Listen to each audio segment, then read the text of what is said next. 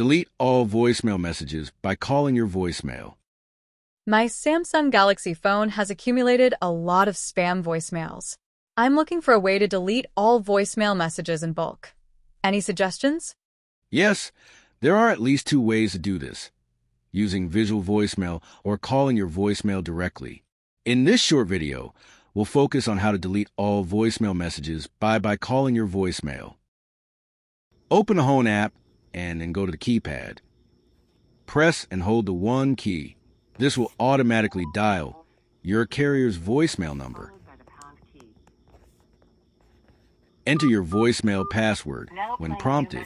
To access the main menu at any time, press star. To listen to your read messages, press 3. To change your settings, press 4. Or to delete all of your voicemails permanently, press 5. Now playing new messages. You have no messages. To access the main menu at any time, press star. To listen to your read messages, press 3. To change your settings, press 4. Or to delete all of your voicemails permanently, press 5. This method works on Samsung Galaxy phones with visual voicemail enabled. Other devices or carriers may require different steps.